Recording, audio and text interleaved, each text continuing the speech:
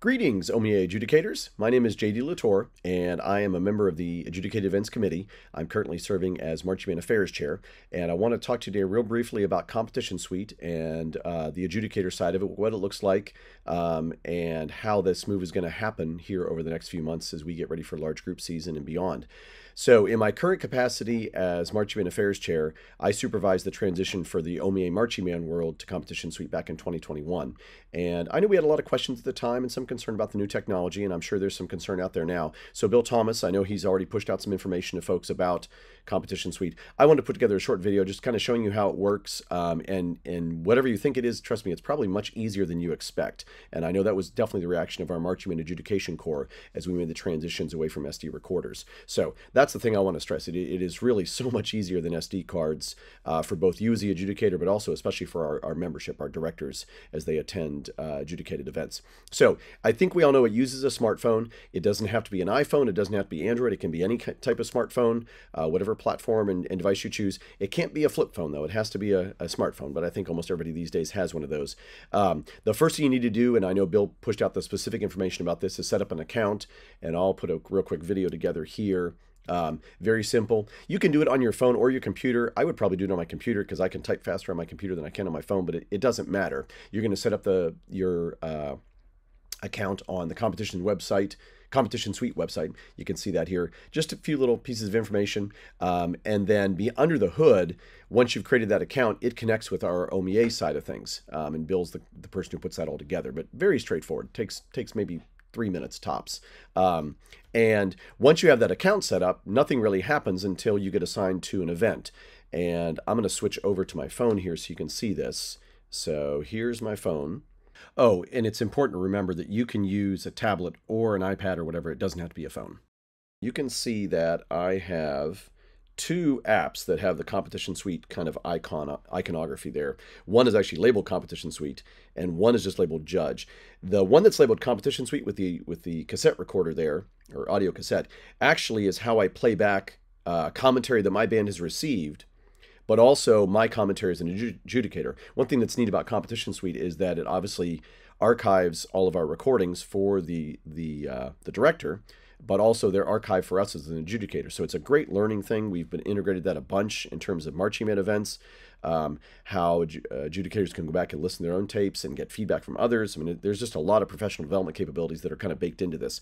But just to recap real quick, when you're downloading the apps, the one you'll use for adjudication is actually the one with the gavel, because you're kind of a judge, right? We don't use that term as much anymore, but it's still true. So I'm going to click on the Judge app.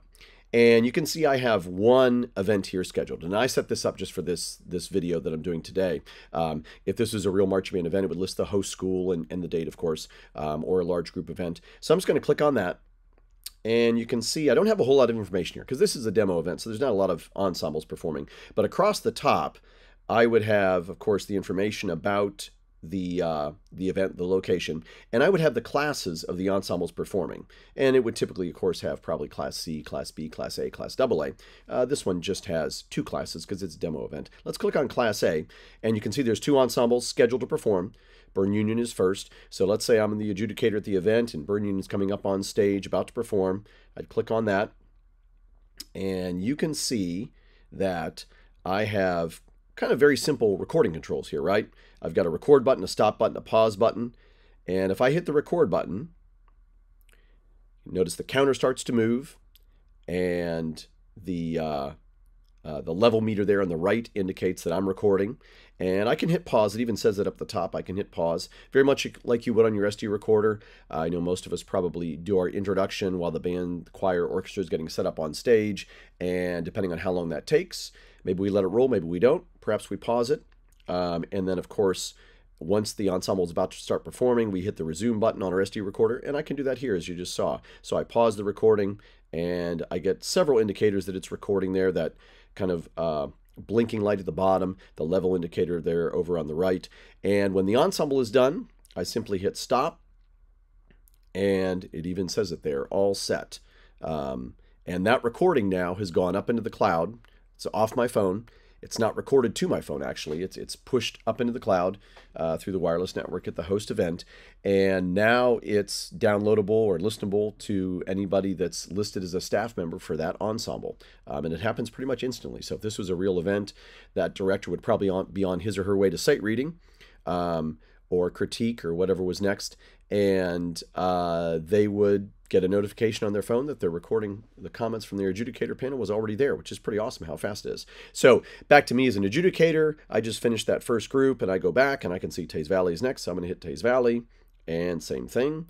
I would hit the record button and begin my recording and my adjudicated commentary and hit stop, and process repeats itself. So you can see how I can scroll across the top here to find which class I need. Class AA, maybe this is the last event of the night.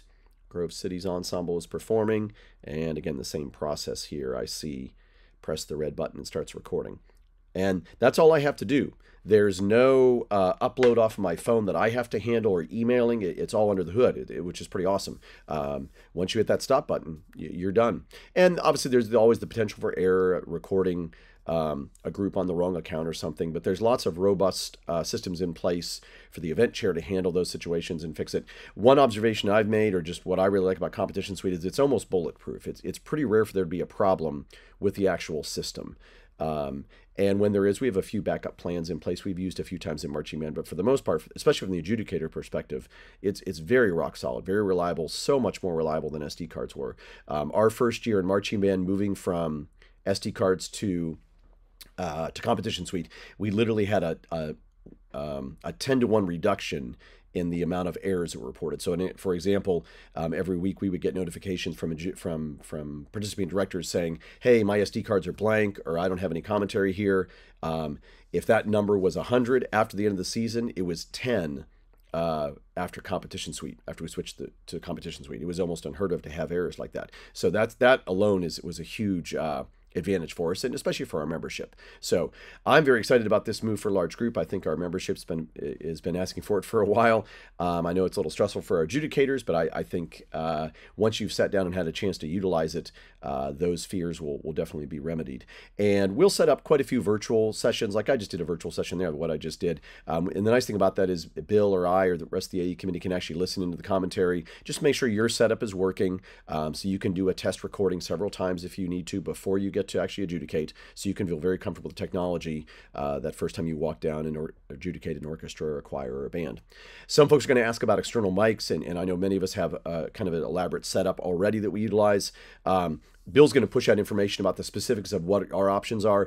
If you're curious about whether your current setup can be integrated into your phone, that's probably a very specific question, which we'll work hard to answer that. But Bill's going to give you some specific information about what you could purchase, because obviously holding your phone while you're trying to turn pages on a score might not be the best setup for some of us. But if you're used to holding your SD recorder, then it's not going to be any different. But if you're used to having kind of a setup microphone there and having your hands free, that absolutely is possible with this as well. It just might involve a little bit of a purchase to set up some new technology. So the quick takeaway is we have lots of folks who can help with this, not just members of the AE committee, but obviously a big chunk of our adjudication core, because of Marching Band, has already been using this technology for several years now. So we have lots of resources to draw upon.